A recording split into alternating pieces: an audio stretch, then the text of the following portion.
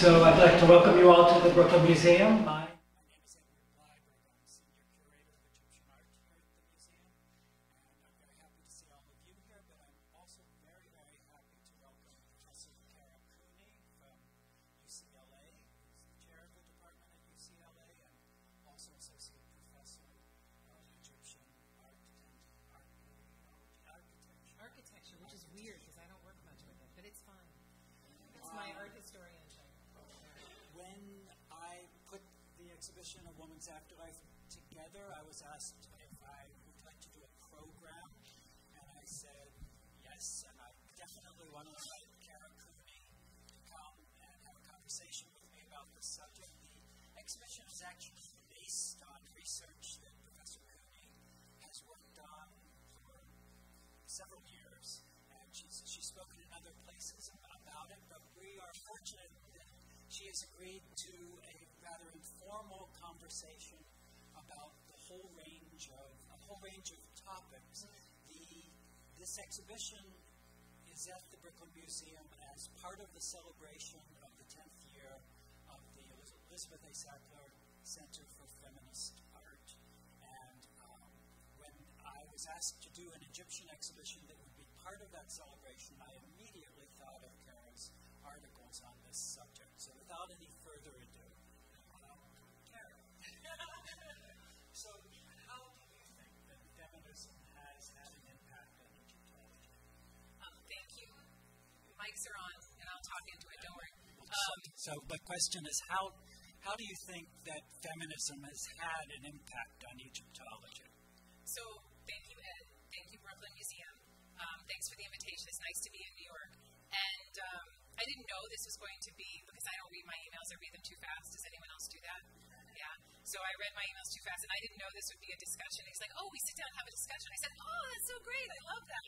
So we're sitting down and having a discussion, and he's asking me hard questions like, how does feminism have an impact on Egyptology? Which I could talk about for a long time, because I teach a class right now at UCLA. We just wrapped it up, called Women in Power in the Ancient World. And one of my main points is, why did ancient Egypt, the most authoritarian and totalitarian regime, allow women into power systematically and regularly compared to other places like Persia, Greece, Rome, other places we could compare. But Ed's question is about feminism in Egyptology, and there it gets a little more historiographic and complicated. But Ed knows with whom I studied at Johns Hopkins, and that would be Betsy Bryan, who is, I would say, and you can disagree with me, one of the first real feminists as an Egyptologist who attacked women's studies from a more feminist perspective.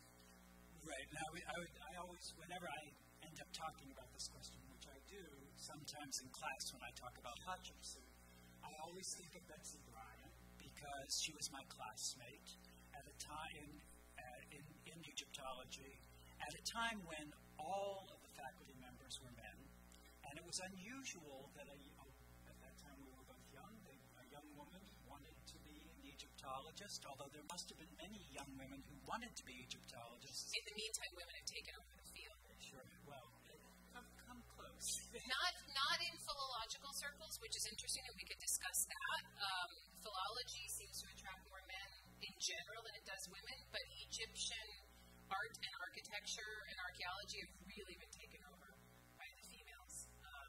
And there's discussion there as well. So last time when I was thinking about this discussion, I figured out that about a third to a half of the faculty members in Egyptology in this country now are women. Yeah. That's a third to a half.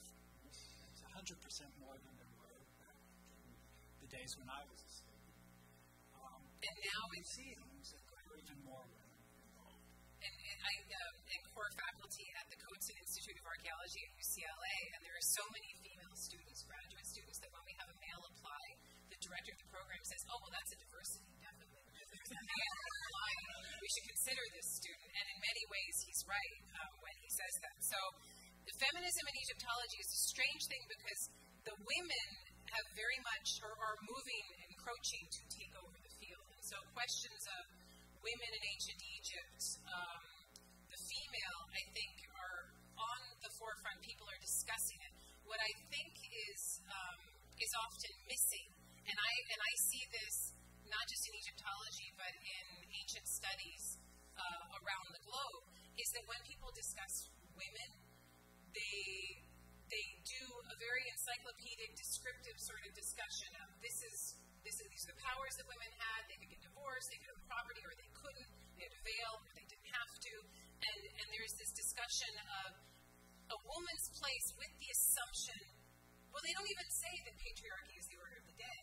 And then there's often this revisionist tone that I think has been there since the 60s and is only sort of changing, where we look for the women who had power and highlight them in a way to make ourselves feel better about women not having power without asking the question more systematically of why are women excluded from power so regularly and what are the mechanisms in place. So when I bring feminism to Egyptology now, it is with a clear eye towards the patriarchal system and looking at the women who transcended it and then looking at the pushback that took place after those women transcended it. That's for political power. I do the same thing for religious studies. I'll do the same thing for what you have in the exhibition for funerary arts and how women are represented there as well. But it's a giant topic, and I only think it's just started. So could you talk, I know you've written a book about Hatshepsut. Would you like to talk about Hatshepsut as an example of one of these case studies that are so popular now? Yeah, so I wrote a book called The Woman Who Would Be King. Sorry, I get confused because I'm working on another book now called When Women Ruled the World. Oh, look, he's got it right there. That's awesome. So The Woman Who Would Be King, and I wanted to write it in a very different way. The standard ancient Egyptian biography, Egyptological biography, there are no ancient Egyptian biographies, really, is very descriptive. This is what we know, often told from the perspective of the male discoverer. So if you pick up a Joyce Tilsley book on Tutankhamun, it'll be about how Howard Carter discovered Tutankhamun, and then it'll feed into information about the life of that king. For the Hatshepsut book, I wanted to make it a study from cradle to grave with her circumstances, her life story, her decision-making process, maybe even her emotions, her losses, as far as I felt I could go. And in the beginning, I'm very clear about, I'm actually quite defensive, I've been told in the beginning, about how much I'm going to invent and how much I'm going to create in some ways out of whole cloth. I'm clear when I do it, but I wanted to write it with as much of her humanity in mind, because if the Egyptians excel at anything, they excel at perfecting these people and in many ways taking their humanity away. And so my purpose, I thought, was to try to find the humanity behind all of that perfection. And it was Gay Robinson at dinner after she had read the book, and she goes, "Oh, now, Karen, it's interesting. We know so little about her. I didn't realize that until I read your book." That's very nice. But we know so little about the decision-making process, or what is she stealing it, is she saving it, what her intention was, what her agenda was. And so I thought, okay, I'm going to get the characters, the circumstances, the place, the politics, and try to come up with the most likely solution for what it was that she was doing. And to get to the feminist part of the question and put that out there, for Hatshepsut, everyone knows the name Cleopatra, right? And how did she end? Suicide after the Battle of Actium, brutal end. And we all remember her, and Shakespeare writes plays about her. We all know the names of other such women, like Semiramis, man-eating, free sex woman who has sex with a man and then has him killed the next day, but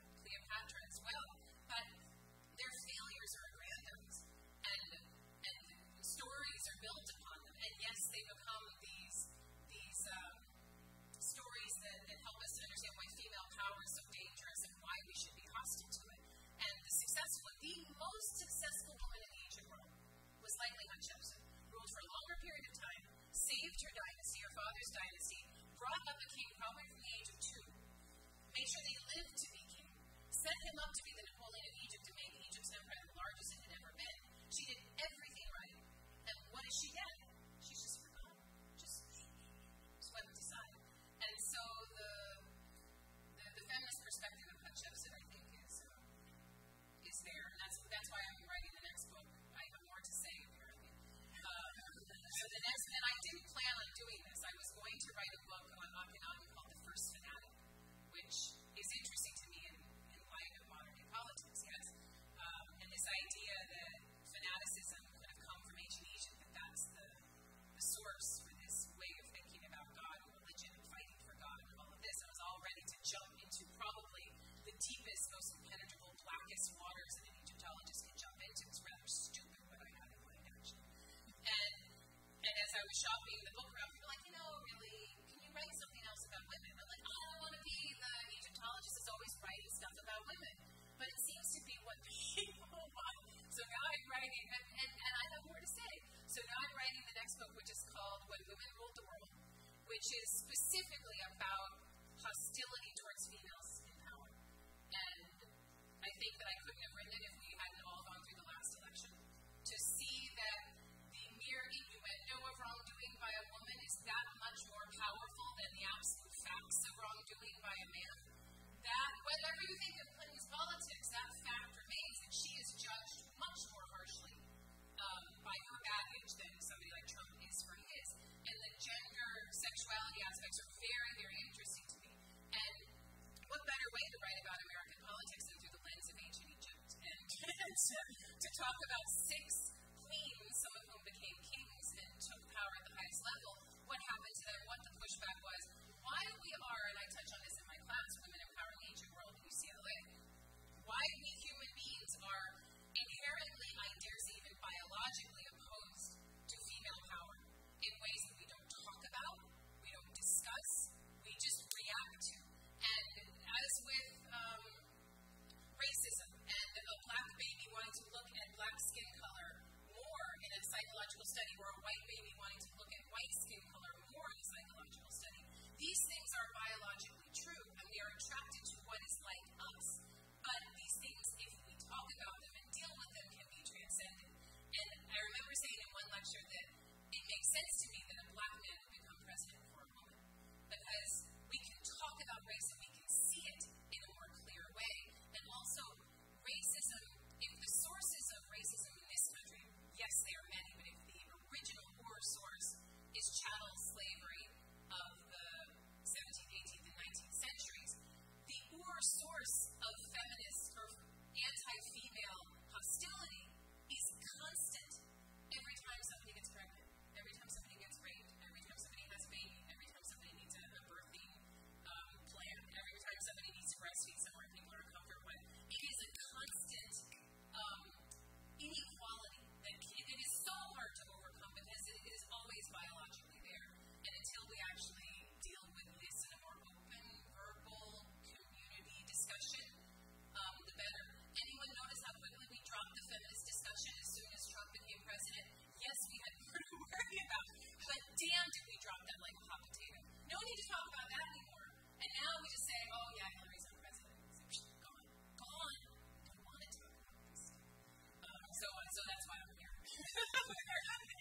Oh, I love talking about that stuff. We could talk. Yeah, bring it back to you. So, how did you come to this subject? And let's now make our segue into the expert discussion. Yeah. So, how did you come to the subject of the differences between female burials and male burials in ancient Egypt? You know what? I don't know how I came to it originally. I'm trying to think. I mean, the fact that I was working with 19th and 20th dynasty coffins, and you and I just discussed this in a way that makes it a reaction to certain religious events, which is really interesting.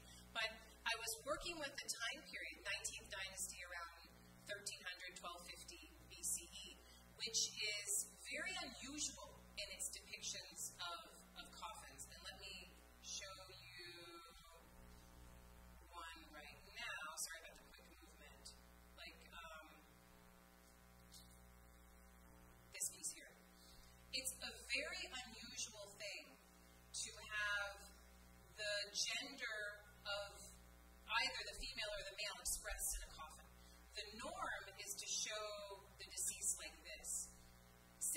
this is a woman, though you would hardly know it, right? There are breasts there, but they're modeled very subtly in a way that you can't see.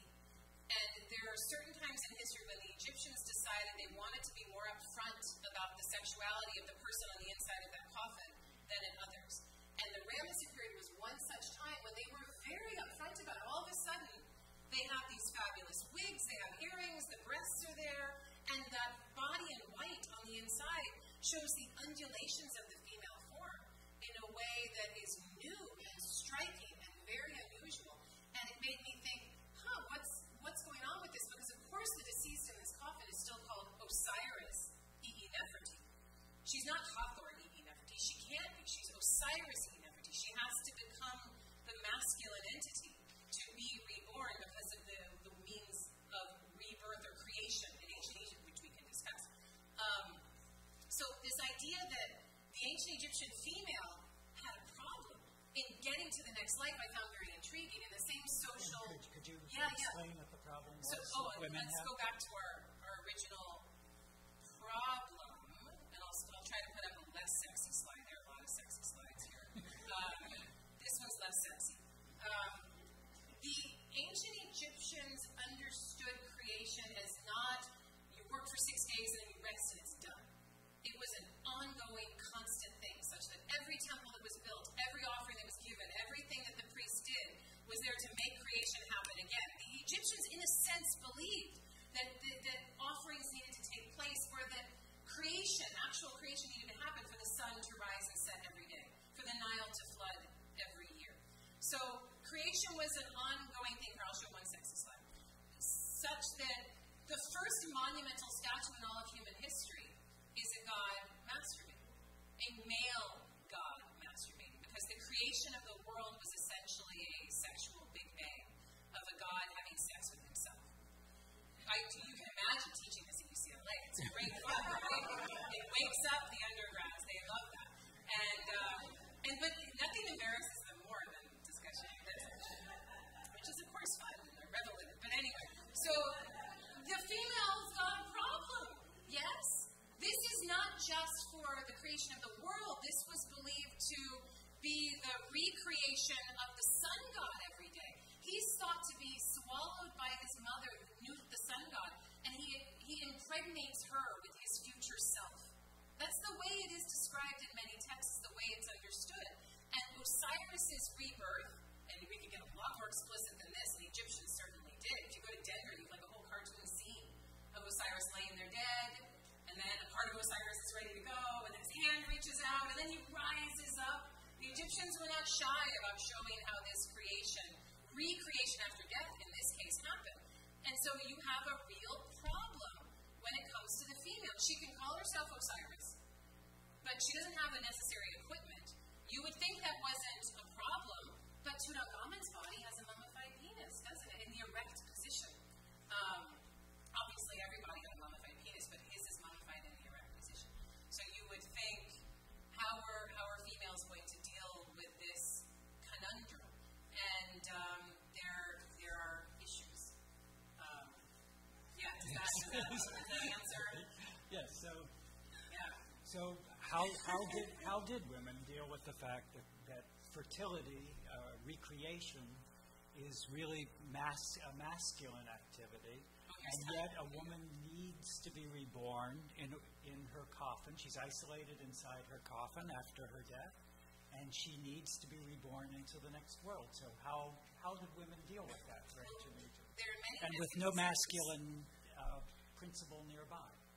Well, it's, as you and I have discussed, it's more complicated than just the feminine needing the masculine. The masculine, it seems, also needs the feminine. And if you like, the coffin itself is a feminine element. It's a feminine word. It ends in a T. Ancient Egyptian was just like the Smurf and Smurfette. So you add a T and you feminized something. The ancient Egyptian coffin was a oot or a wet. And in a way, by placing the body inside of that coffin, you are combining the masculine and the feminine elements in one piece. Anyone here been to a Hindu temple and seen the lingam stone, the phallic stone put into the hole? In a way, you can see the mummy placed into the coffin in that same sexual way. So the female, she has to androgynize. She has to, in a sense, masculinize in her mummy form and become as Osiris-like as she possibly can. And I don't have an image of it here, but there are extraordinarily well-preserved mummies from the royal production that had inlaid glass eyes, fake hair. They would actually stuff under the skin this fatty sawdust to make the face appear alive and more lifelike. And they did all of this work to male and female mummies. They added hair for the females, not for the males. But they did not fill out the breasts of the females. They left them flat. And I look at that and I think, oh, because she has to be Osiris. She can't bring in so much of her femininity into the next life. But then you have a coffin like this that fragments it and brings in part. So that the outer piece there is a vehicle, an Osirian vehicle, I think. And the inner piece is the end result. The inner piece is what she is meant to become. And in typical Egyptian fashion, they put all of the stages there in one coffin set. It is a fait accompli. Your rebirth is a given. This is the way it's going to happen. All of these objects are making this so in material, magical form. But her super feminine self, with all the emulations of her idealized and youthful body, assuming she died older than this woman in Nefertiti did, it's inside of the Osirian crossed arms with all of the solar imagery on the outer piece that is more androgenizing, but not completely. And the Egyptians come up with multiple means of dealing with this, so that this is a 19th dynasty means of dealing with it. The 18th dynasty means before that was to have more of an androgenizing piece. And then as you go into the 21st dynasty, sorry as I skip ahead, actually let me do this piece. As you go into the 20th and 21st, there is a move away from showing the female form and the femininity on the inside. And this piece has been reused. So you see the decoration on the bottom and then decoration on the top. They've just plastered over it. You see the lines on the bottom there? So that's the garment of a male or female, could be either one, wearing the white garment as the end result of what they were going to be after their transformation, through an Osirian transformation. Fashion dictated, or religious beliefs dictated, or for whatever reason, that there be a more Osirian understanding of this, and they cover over that imagery. It's only fashionable for a short period of time to show the female as clearly. Most of the time, this is something that Egyptians shy away from. It's weird they did it in the 19th dynasty at all. It is. Yeah. One of the things I like to point out in our version, our coffin, that shows this process is the way skin tone is used. And I often say that our coffin, where it walks, it has man's skin, even though she's a woman. Could you talk about that? So if I look at, this piece here, it is typical for, on Egyptian statuary, there's much discussion about this by Egyptologists as well, there should be. But it is typical for Egyptian statues to show a male with a dark red ochre skin and to show a female with a yellow ochre skin. And there's discussion about the elite woman staying in the home and thus not being out in the fields or not being an active member of society, more passive, and thus her skin color is lighter. And we could discuss all of those other things. But in the 19th dynasty, strangely, and I think coming from the top down, because Nefertari's tomb has it in the Valley of the Queens, but not everywhere. Somewhere she has light skin, somewhere she has dark skin. But in the 19th dynasty, you see the female represented with a dark red skin for the first time. This is a very masculinizing element. Strange to show a female with this skin color. Very, very unusual. And they don't hold back. This is a very dark skin color. And she has that dark red on both the piece where she's shown with her white-dressed femininity and on the outer, more Osirian piece as well. And so you wonder, is this a way of masculinizing a feminine object? I don't think we fully understand this. The Egyptians never created cheat sheets for we're doing this because of that, we're doing that because of this. We wouldn't have a job. We wouldn't. And all of this material, it is meant to be mysterious. It is meant to be something ineffable that you can't understand. It is also meant to be exclusionary. This is not a culture that decided, we really want an alphabet because we want everybody in society to be involved in our government. No, this is not that place. This is a place that kept a very archaic language system that is extraordinarily difficult to learn for thousands of years beyond the time when it was useful.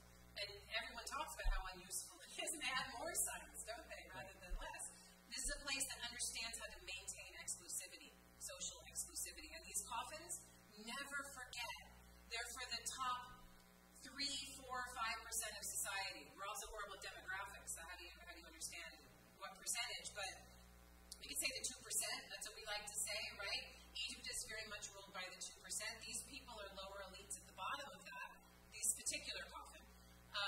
Other coffins that I've shown you are much higher level, like maybe a piece like this.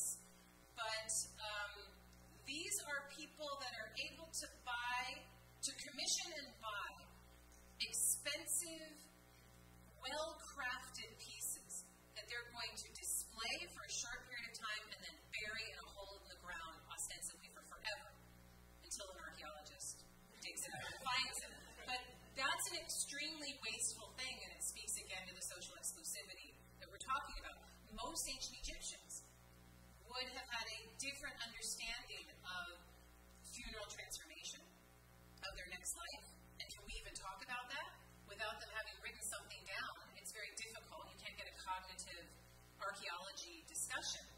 And Egyptologists have been so overwhelmed with treasures like this that when you find a bunch of bodies without material culture in an intact tomb, they are usually ignored and not well photographed or discussed. It is a rare thing to find a bunch of poor people buried, and they're buried even in the 19th, 20th, 21st dynasty in the fetal position, facing the rising sun, without much burial materiality except for palm rib mats and other very simple things, maybe a comb or something, maybe some pots. That's it.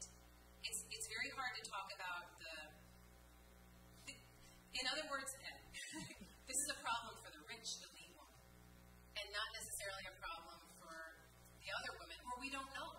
We don't know how they understood rebirth in the next life and if that fetal position was appropriate and okay. Could you talk a little bit about I know the very first time I heard you talk, you were still a graduate student, and you talked about the economics of coffins. Yeah. I think people, it was such a great paper that I sat there I was actually an assistant professor by that point, and I thought to myself, I wish I had written this paper. So, was it Michigan? No, it was I don't remember where we were. It could have been in Michigan. Okay. But at any rate, you were really one of the first people to talk about how much did these things cost. And could you give a little idea of those issues, what the issues are there, and how you figured that out? Well, Egyptologists talk about coffins all the time, right? All the time. What do they talk about? This is an image of this god, this is an image of that god, this is Book of the Dead, chapter 151, this is chapter 161, this is the way it works. And we get lost in the weeds. Not that there is nothing useful there, but I teach a graduate seminar at UCLA that deals with the decorative program in the Valley of the Kings and the Valley of the Queens. And I tell them on the first day, okay, everyone's going to be picking a book of the underworld, everyone's going to be picking a tomb. And each of you is going to feel the desire to totally get lost in the weeds and start to argue with each other about what underworld divinity this is, and do you see the similar underworld divinities here? What are they doing and how does it work? And if we do that, then we fall into the trap that that ideology sets for us, that it can be neither proven nor disproven, but also that it is a tool of social power. So let's just wipe all of that aside. Yes, the coffin is a religious object par excellence. Yes, it's there to transform the dead into a living person, into an Osiris, and then into a blessed divine person. But the idea that these are commodities that were bought and sold, that had a price, and that these prices could vary from piece to piece, was really interesting to me. So I wrote a book called The Cost of Death. That was my first book, and my dissertation. And I looked at a number of prices that had already been wonderfully collected for me by a number of Czech and Dutch scholars in very useful ways. And I was able to collect all of these prices, and then I just started to work with those prices, trying to understand how much different pieces might have cost, and how much people would pay for certain things, what kinds of things they were interested in. And this work still is interesting to me in terms of display potential. So if you see a set like this, most of the really expensive stuff, the gold, the inlay, the piece that has the most careful work on it, the piece that would have cost more, is the innermost piece in the center, right there. So that mask right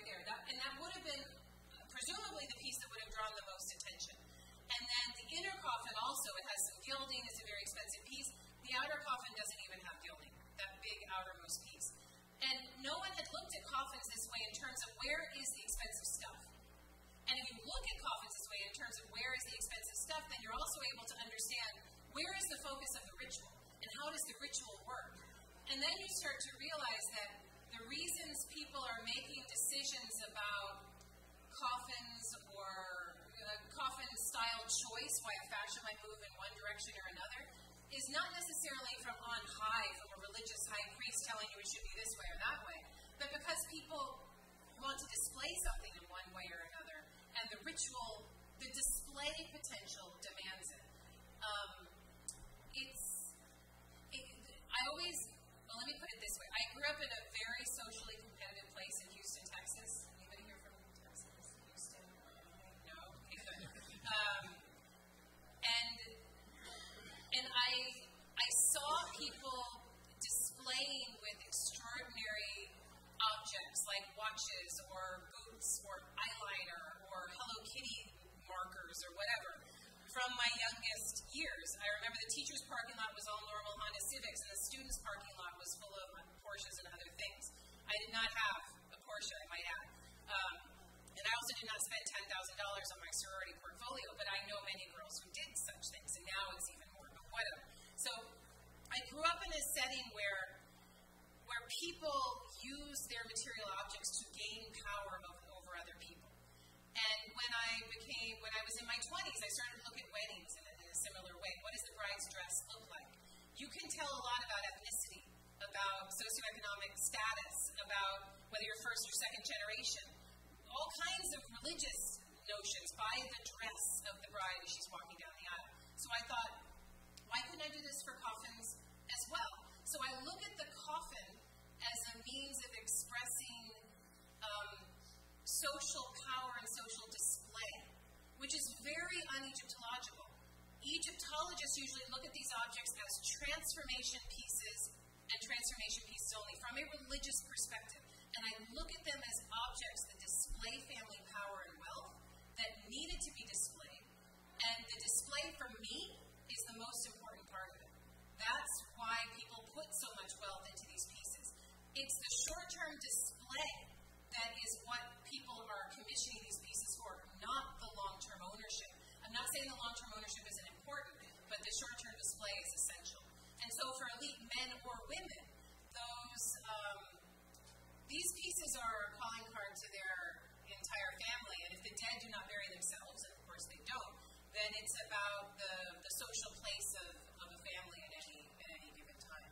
But do you want to know more about prices or anything like that? Well, you could just say a few words perhaps about specific prices, and then I was hoping you would talk about a related issue which you've worked on, which is the reuse of coffins as coffins get more expensive. Because the coffin in the exhibition is actually one that was reused at least once. Yes. Over several generations. Prices, I don't want to bore you too much. But in comparison to the amount of labor a person would need to do in order to earn enough to have a coffin. And you know what? The reuse. So let me start with the second part, because that's actually changed a lot of my ideas. I feel like I have to rewrite a lot of my ideas about the value of coffins. I said in my first book, The Cost of Death, that I was amazed at how little the material cost for these coffins. We're talking about 20% of the entire cost went for wood, and most of the value was in labor, which I found very surprising. I now am understanding that the prices I was looking at were 20th Dynasty prices, when reuse was happening like crazy. And so there's a reason that material price is so low, because they're reusing all of these coffins. And the wood is old wood. It's 19th Dynasty or 18th Dynasty wood that's being reused. So maybe we could step back and just give a basic explanation of what you mean by reuse. And I'm trying to think of which side that reused piece was. Very few of the pieces I'm showing here are reused. Soon is it reused? Not reused. It's 20 seconds, so So right now the only piece I have that's reused potentially is this one here. And it's the earliest evidence of reuse that I've got, so it's okay. This is a piece in the British Museum, and I think you can see the reuse pretty clearly.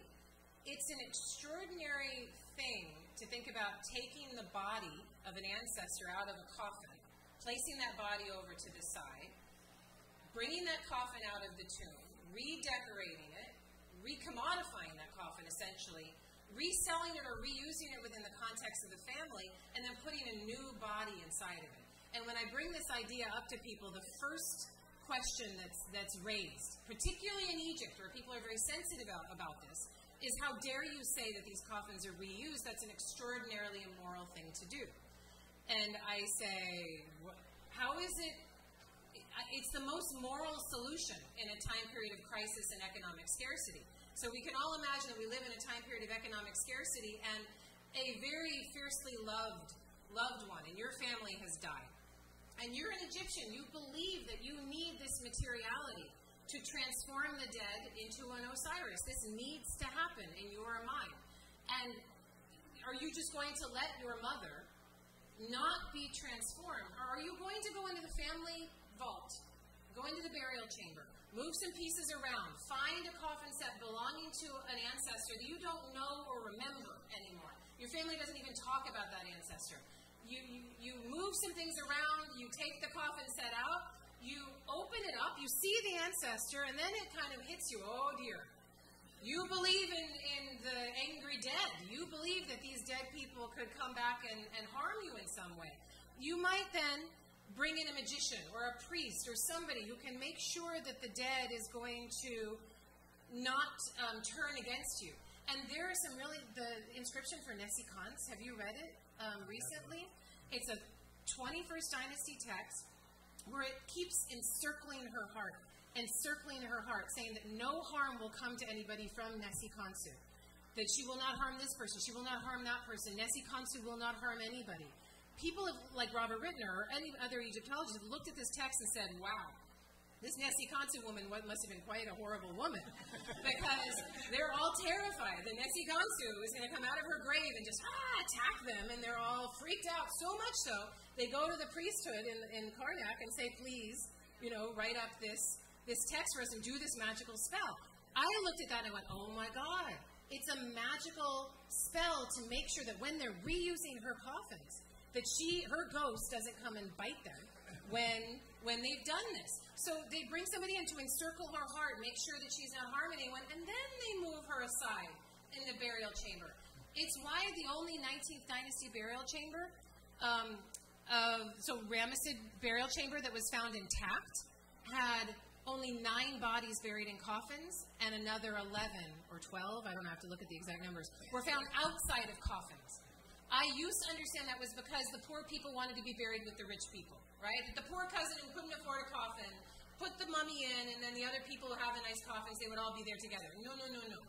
Everyone that went into this burial chamber had a coffin originally, but they were taken out of those coffins as the 20th dynasty went on. So your mother's died, right? We're going with our hypothetical idea of somebody you fiercely love has just died, and this is the only moral solution. You remove an ancestor whom you don't really remember. You treat that ancestor with respect. You move the body over. Keep it in your burial chamber in a protected space. Yes, without a bodily container, but you keep it there. And then you bring that coffin out and you update it.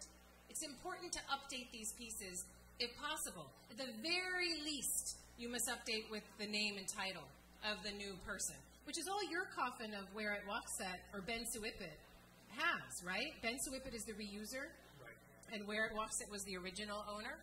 And this coffin amazes me, the coffin in the exhibition here, because when that piece was displayed in the funeral, everyone would have known it was reused.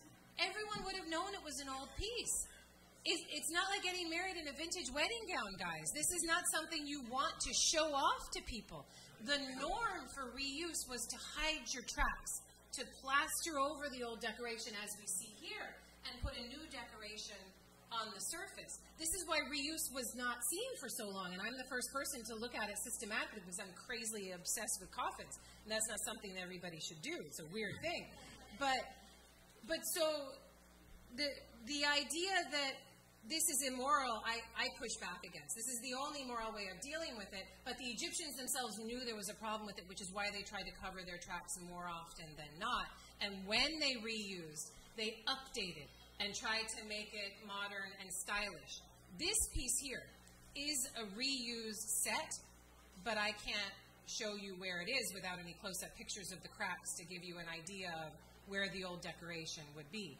But I've been looking at coffins dating to the 21st dynasty, time period during and after the Bronze Age collapse, a time period of extraordinary crisis in the ancient world, when the sea peoples are sweeping around the Mediterranean and kingdoms are falling in their wake, and people don't have enough to eat, and there is warfare everywhere.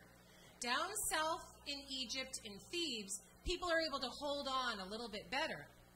But they still have no wood in cultivation in the delta, because the delta has been laid waste from all we can tell.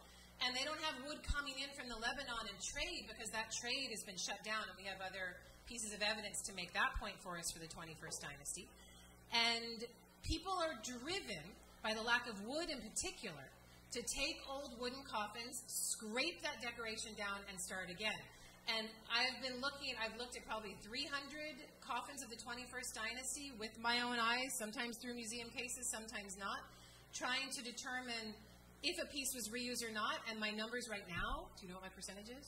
Can you guess? I know it's higher than it was. It's 65%, with just what I can see with my two eyes. And I know that if I was able to use my super X-ray vision for all of these pieces, some sort of stealth means of looking through plaster, I would see much more than that. But 65%, it's not too bad. So the reuse to me, it again makes the point that the Egyptians, when they had to choose, were more interested in the short-term use of these objects and display than they were in the long-term ownership. And there are even coffins that I could show you in a different PowerPoint that have a blank that is varnished over for the name, which I think approaches a kind of coffin rental, if you like. Because you can write over a varnished surface, and you can easily wipe that away with a wet cloth. I call it the wipey board hypothesis. And I'm working with a conservator to help me determine if how that would work if you applied varnish to a surface, how you could apply ink to it, how you might be able to wipe it off and reapply. But yeah. My final issue that I wanted to be sure we covered before we open the floor up to questions has to do with the use of language, and with where it walks its coffin in particular, there is the issue that masculine language is used to address the deceased, even though she's a woman. So I wanted to ask you to talk about that. Yeah, this is a really cool feature of ancient Egyptian coffins or funerary objects, where you see different pronouns being used. So on this scarab, you see the name and title of the deceased. In this case, it's Nub Iti, and it's the Osiris Nub Iti. She says, to introduce the Book of the Dead text that goes along with the scarab, which is about the heart of my mother, and it goes on. Later on in this Book of the Dead text, the pronoun his is used. And the Egyptologists who published this said that it was a stock piece that was purchased on the market, and then they just changed the pronoun because this was the way things worked. And I thought, okay, I'm not sure, because on a coffin, like this piece here in the British Museum, fully gilded set, cedar wood, 19th dynasty, highest quality of the highest elite you can possibly imagine. The fact that this came to the museum in one set is extraordinary in and of itself. And if you look at, here we've got her name, she's the Osiris. Do you see the Osiris there, the eye and the seat and the guy? That's the name of the god Osiris. And then you have Nebet Per. There's the pair. And then she's Shemait and Amen. So she's the chantress of Amen. And then her name, and I can barely see that, Henut Mehit is here. Then you see the snake, the cobra? Jed S. She says. Very clearly, they understand she's a woman. She's got female titles. No problem. But if you look at the Book of the Dead 151 on the case sides and in other parts, he, his. She's masculinized. The people who made this were amazingly skilled craftsmen. The people who ordered it were very rich, discerning, rich people. Do you know any discerning rich people around? Right? The kind who can look at a really nice Armani suit and go, oh yes, that's, that was from last collection. I am not that person, but we all know those people, right? And the discerning rich people who can read hieroglyphs are going to know whether there's a he in there, and they're not going to think of it as a scribal mistake. I mean, it's a facile way of going about this. This was purposefully done. She's able to have her cake and eat it too. She's able to be masculine and feminine simultaneously. And they do it in very clever ways. So she is feminine when her identity is introduced, her self, the title, Mistress of the House, Chantress of Amen, Henut Mechit, she says. But then in all of the text it talks about making sure her corpse is intact and making sure that her Osirian body parts are put together in an Osirian way. She is he. He does his body, his this or that. Purposefully done. And so that's where the language element comes in. But that also stresses to you guys how much of an elite and intellectual problem this was. That in many ways the Egyptian rich created for themselves when they started to bury their dead in anthropoid Osirian-like coffins in the first place. And before that point, when they were just buried in boxes, this wasn't even an issue. The problem gets worse for the female the more tricked out their coffins get. So I would think this would be a good point to start taking questions from the floor. And Kara, I'm going to ask you to call on people because I'm having vision problems right now, and I'm not sure I'll be able to see his hands up.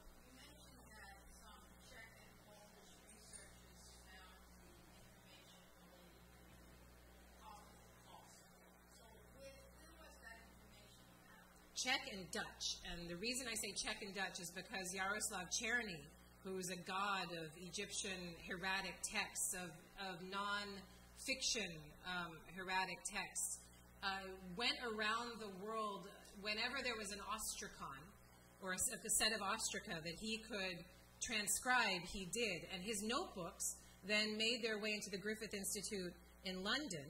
And sorry, what? Oh, sorry, Oxford. Thank you. In Oxford. And when I was doing my dissertation research, the Griffith Institute was closed and I couldn't get in. But at Leiden University, at the NINO, and I'm not going to try to translate, but it's the Near Eastern Studies Department in Leiden, they have Xerox copies of the entire notebook from Černý. So I went to Leiden instead, and Leiden is also a bastion of these non-literary hieratic texts. And they've added to it as well. And there's a wonderful Egyptologist who recently died named Jaak Janssen, who wrote a book that it's got the sexiest title, you guys, you're not going to believe it, called Commodity Prices from the Ramessid Period, a book you and I both know well. It is a great book. It sounds horrible, but it is amazing what this guy did. And Jaak Janssen collected prices for different kinds of wooden objects, coffins, shirts, sandals, livestock of all kinds, food of all kinds. It's a discussion of vocabulary as much as anything else, trying to figure out what's what. And the section on coffins I found rather intriguing. He got almost every piece. I found a couple of prices that he didn't include in there. But for the most part, he was able to find every piece. Where Jaak and I disagreed, and Jaak Janssen, did you know this? When I was writing my dissertation, I wrote him a letter saying, this is my dissertation, this is what I'm working on. And he wrote me a handwritten 10-page letter saying this is a horrible idea. And why it was a horrible idea. But I can imagine it. But that I was making assumptions that the Egyptians had a market economy and understood profit, and that was stupid, and that the Egyptians had a primitive economy, and this was the way it worked. And I didn't know how to react to that. But then when you're a grad student, you don't have the confidence that you have later. You think that you're an idiot. And when somebody like Jaak Janssen writes you a 10-page letter saying that you suck, you're like, oh my God, I suck. And so I remember going in tears to my advisor and saying, what do I do? They're like, you just rework the economy, stupid. And I went, oh, okay. And so then I became involved in discussions of ancient economy. And it's, the Egyptians had an understanding of profit. Yes, they knew how to buy and sell. Yes, they knew what the value of these things were. And yes, value did go up in time depending on the scarcity or the plentiful nature of the commodity in question. And the reason prices for things like sandals or shirts change so little is because in an agricultural economy, the price for flax or the price for leather and the labor there too change so little. It doesn't mean that there's no inflation. There's grain inflation to be seen in the Egyptian text, but so we had an economic disagreement. But does that? Yeah, go ahead. What were the sources? Oh, sorry. Thank you. So these texts all come from ancient Thebes, and most of these texts come from the Theban Western Desert. Many of them come from a site called Deir el-Medina, where the workmen who decorated the tombs in the Valley of the Kings lived. And many of them come from the Valley of the Kings or Queens itself. And the reason they survive, and essentially they're potsherds or limestone flakes with black or red ink written on them, the only reason they survive is because they weren't deposited near the inundation areas. So objects like this would have been made, little notes like laundry lists. You send your laundry out, or I'm going to buy this cow, and it's going to cost me 60 debit, and you make a little list of it. You might put it in ink on a potsherd, but if you live in the Delta and you throw that away, archaeologists who find it go, look, a potsherd. You find that in the desert, in the Theban desert, you find it, you're like, oh my God, there's a text on here. And then you can work with it in a different way because of the arid climate. And I'm sorry I skipped over the sources of that. Yes, please. So can one use the relative prices of one object versus another, a luxury object versus an everyday object, to get a sense of how income distribution in the society works? Sort of. I can say that amongst the top 3, 4, 5%, notice how I just did that. We know so little about the people who are in control of this Egyptian society that I don't know if it would really be 3%, 5%, or what. But the people at the bottom of this elite social status emulated the people at the top. So the people at the top would have, any of you guys been to the Met recently? And seen Meket Aten, the beautiful image of the female, all of those figurines from the Middle Kingdom tomb, and she's got the thing on her head with the bread and beer, and she's bringing these things in for the dead. That's what, and I think I might actually have that in this discussion. But she's okay. So Meket Aten is the most beautiful example. And then there's something like this, which doesn't suck, but it ain't that Meket Aten piece, is it, right? And you can see the difference in quality. This is something that, from an anthropological perspective, I have been advised to not talk about, that there are no quality differences, that they have different feelings to them, but they have the same function. I agree, yes, they have the same function, but in terms of display, the discerning high-level elites would look at something like this and say, yeah, I mean, how cute. Yes, it's going to function for you, but they will just overlook it and not even notice. It's like a Gap sweater for them, right? Who cares? But that Meket Aten piece, that will be talked about, it will be discussed, people will remember it, and that is a way of making your case amongst other elites. Can I really make any sorts of discussion in terms of numbers and give you a sociological analysis of this? Not with what we have, not really. I could show you some way uglier examples of this. I have a photo of a piece that I saw in storage in Berlin at the Egyptisches Museum. And she looks like Batgirl. She's got like these weird eyes, and her head is just a block just stuck on there, and the duck looks horrible. But it's got the duck, it's got the beard, it's got the woman, and it's got breasts just kind of boom right there. So they're meant to be functional. But there are many different ways of communicating your worth. Think of the Mask of Tut. You can all see it in your mind's eye right now. Drop-dead gorgeous, amazing piece, solid gold. You know that's power. And then you see a gilded piece that's trying to approach that power. And then you see a coffin that is polychrome that is not even close, but they're trying to make their case amongst their display audience. So to kind of give a quick and dirty answer to your question at the end of that long thing, is to say that people are displaying to the people that make a difference in their social life. These people aren't going to display to the uber-rich. The uber-rich don't care about their tomb. They're not going to be there to see it. The uber-rich are only going to be looking at where they're looking. It's a much closer circle, tighter thing. Details will be focused on in a way that you don't with these pieces. And the lower elites are going to focus on making a bigger splash, taking their more limited resources and being more ostentatious with it, and trying to make a bigger display because they have more people to impress. than the very, very rich. Does that kind of make a point? And I would just add that that whole process then goes on in modern museums as well. Yeah. So we have a storeroom full of things that are lesser quality things. Which we love. Which, you know, but the exhibition space, which is limited, we take the best things and put them on display for you. So that creates a kind of distorted picture of what ancient Egypt was like. Everybody I've ever met who is reincarnated from ancient Egypt, he was a king or a prince or a queen. I've never met a peasant who was reincarnated. I was a farmer. Yes. I'm going to do a graduate seminar this next year at UCLA on Egyptian social history, and I'm very excited about it because we have a social history of ancient Egypt, but what the hell was that? And that needs to be redone. It's a beautiful book, but it's a confusing book written by 4 different authors, and nobody really knows what to make of it. That's the O'Connor, who else? O'Connor, Lloyd, Trigger, yeah. But you and then you, please.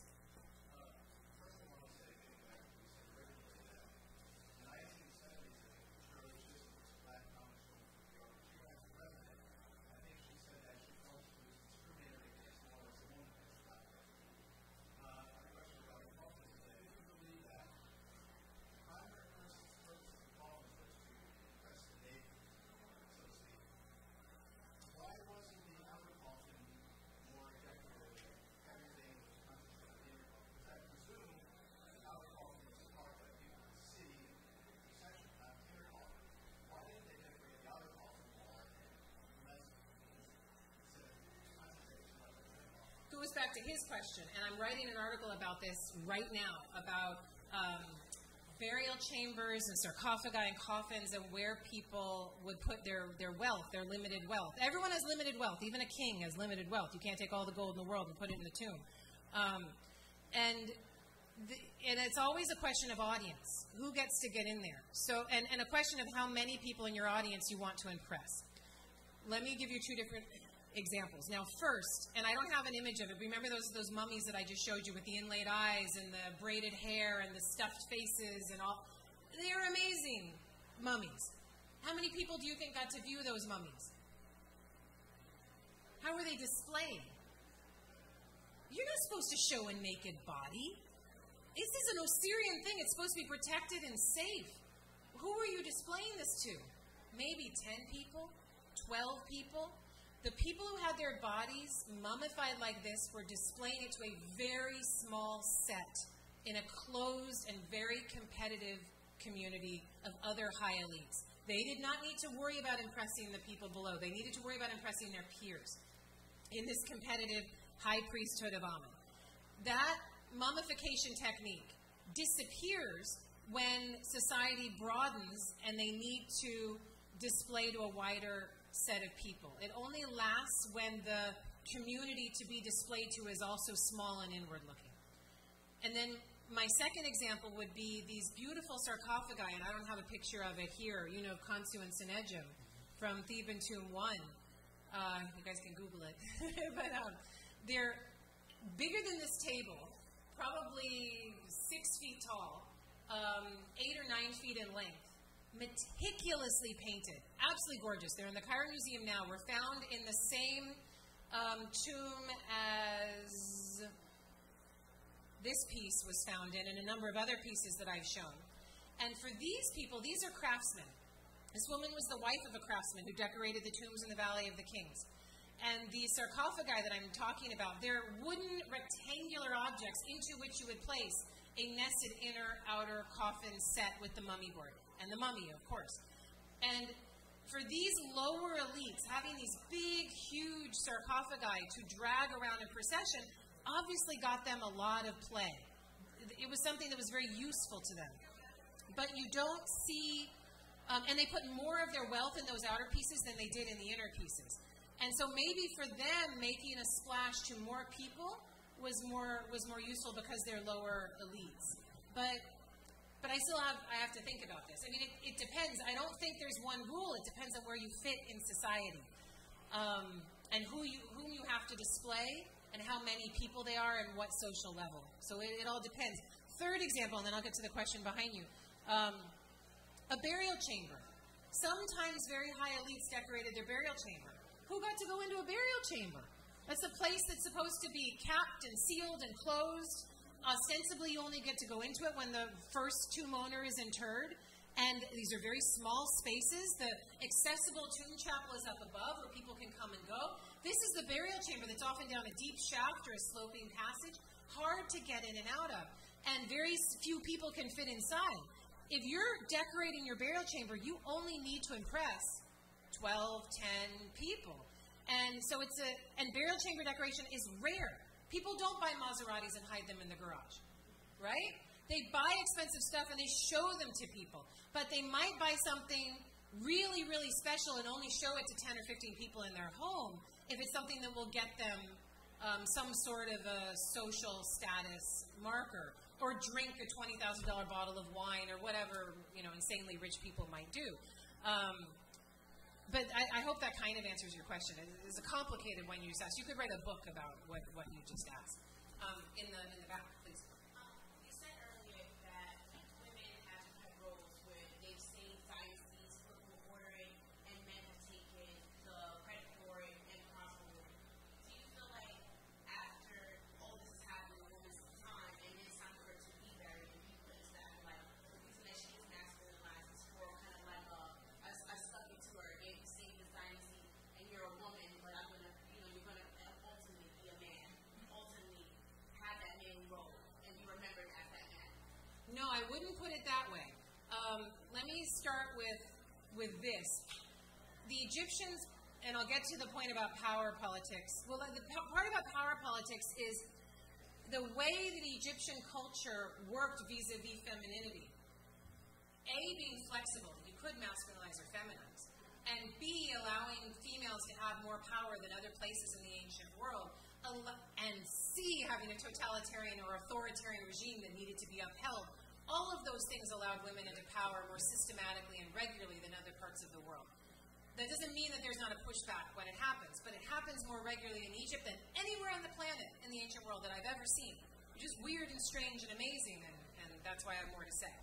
But the cool thing, and it was Anne Macy Rock who pointed this out the first time, and she's an Egyptologist who's in New York at NYU. She remarked how you have an earth god and not a mother, or not an earth goddess, right? When you think who's the goddess? What femininity is it in Western culture? It's a female. It's the earth goddess, right? The Egyptians had an earth god. And then the sky in Western culture, you think of Zeus and thunderbolts and lightning and storms, or Baal and some fierce weather god. But in the Egyptian understanding, it is a female. And the sun at his death goes below the western horizon and is swallowed into her, enveloped into her body, and then moves through her to be born from her in the eastern horizon. And she is a canopy over the earth, but it is a feminine thing. The idea that I talked about, that creation itself, and this is what drove the mother and child from the room, if none of you noticed, right? Yeah, because I mean, yeah. So I knew it might happen. But so if creation is displayed in such a masculine, sexualizing way, you would think that this would take power from the female in social settings, but interestingly, it doesn't. If you look at the same text from Deir Medina, this arid place that I was talking about that preserves all of these texts, when women and men get divorced, there's often a discussion for the reasons for the divorce. And they'll say, oh, the woman is dry, the man hasn't put semen inside of her. He is given the fault for the lack of a pregnancy, not the woman. In some ways, having the onus of creation hurts the woman. It's something to be controlled, something to be mastered, something to be veiled, something to be circumcised. And if you look at it the other way around, that it's the male that does the creating and the female is the protective vessel of it, in some ways you could say that translates into more social power for women rather than less.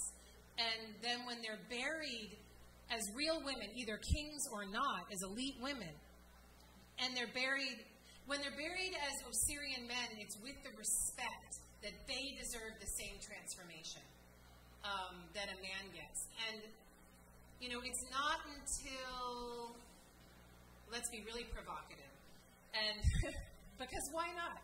And say that the idea of a virgin birth is a very ancient Egyptian notion. The idea of a God creating himself is a very Egyptian notion. And so the Annunciation, the idea that Mary's like, what, me? It's just here? It's just here. She has nothing to do with it. She is just a vessel. And that God has impregnated his own manifestation of himself into her. That's an extraordinarily Egyptian thing. Then in that context, and there I agree with you, it translates into a loss of power for the female, but it's in a confusing context. The virgin birth, as it's manifested in Christianity, occurs in a setting where females are given all of the onus and all of the weight of the creative potential. Because that paganism doesn't go away. All of those ideas of where creation comes from in the Western world, they stay. Then you inject the virgin birth into that, and then God help you. Then it's not good for the women. What? One more? Oh, we get one more, you guys. One more. Uh-oh. Meeny, miny, mo. I saw her first. I'm so sorry. Yes. I just have a quick question about reuse. Prophets, you mentioned the inscription that hints at magical, religious, some kind of ritual that will keep the angry dead from coming back. Yes. I know in Greece we have a tax that says, hey, do not disturb the dead here. If you do, there's one that says, may your children be untimely dead or be untimely dead or forget you. So I'm wondering if we have on any of these coffins any kind of curse or any kind of inscriptions that will warn against reuse. And Ed knows this well, there's all kinds of curses on tombs and all over the place. Don't hurt my coffin, or a crocodile's going to snatch you, or some horrible thing's going to happen to you. You see it all the time. And so you would think, oh, that's interesting. Why are the Egyptians still reusing so much? And then my answer to that would be, having looked at what I've looked at and analyzed what I've analyzed, most reuse is happening legally in the context of the family. Most of it is not tomb robbery. Most of it is happening in a very legit and in some ways sanctioned way. Has anyone been paying attention to the discussions of King Tut in the last year? The mask of Tutankhamun is a reused mask. And I think that was made very clear to me when I was in the Egyptian Museum last, standing right next to Nick Reeves, who showed me the reused cartouche and where the old cartouche was with the backing of Dieter Arnold and Mark Gabold. I mean, this is legit stuff. That's a 26-pound solid gold mask of Tutankhamun that's reused. But it's reused in a legal context of the family, and we don't know the circumstances of it. Did they snatch it from a dead body? We have no idea. If you're snatching it from the dead body, but it's your family member, then there are ways of dealing with the problematic nature of that. And thus the crocodile or the snake or whatever it is that could potentially harm you in such a curse inscription wouldn't come after you. The Egyptians thought about this, I'm sure, but they never wrote about it directly. The Egyptians, and Ed knows as well as an Egyptologist, the Egyptians don't even discuss the death of Osiris directly, right? It's always like the day that he fell under the tree, and you're like, wait, fell under a tree, I don't understand. But they're talking about his murder by his brother Seth, but they never talk about it directly. And this is the same with the Battle of Kadesh and Ramses II. Oh, it was a great battle, and I saved the day, when really the empire was lost on that day and was never the same. So this is not authoritarian regimes like to spin the truth, yes? Have we learned this? I think we have. And the Egyptians as a people like to spin this reuse, but also I think since most of it was happening in a legal context, it doesn't have the same meaning. And you know why I can say it was happening in a legal context? Because there's so much, and this kind of comes full circle, it will be a perfect stopping place before we go on our little tour, is there was so much gender modification. So many coffins that were changed from male to female, and then from female to male. A female coffin has flat hands. A male has fisted hands because the female's passive, the male is active, right? Female's got a wig and earrings and breasts. Male doesn't have these things. He's just got the ear lobes or a full ear and a striped headdress. And you see these things switching back and forth. You see a female coffin made into a male coffin made into a female. Extremely expensive, time-consuming, clunky, where I can see the old stripes underneath the female wig, and I can see where they pulled off the earring and just painted over it roughly. And why would they do that if they could just go to the black market or the market and buy a coffin for a female because that's what they need. Or in their limited and scarce context of the family, they've got one coffin set, and the female's the one who's died. And they're like, oh, crap. We've got to make it into a man's coffin and switch it. And then also, we can't lose sight that the coffins that I'm looking at are the last instance of reuse. And some coffins I have been able to prove 4 instances of reuse on one coffin. That's the most I've been able to go back, in a sense. But, you know, when you're removing wood and removing pigment, there's only so much I can say for the number of instances of reuse. I think it's much higher than any of us can possibly imagine. So I would like to thank all of you for coming, and thank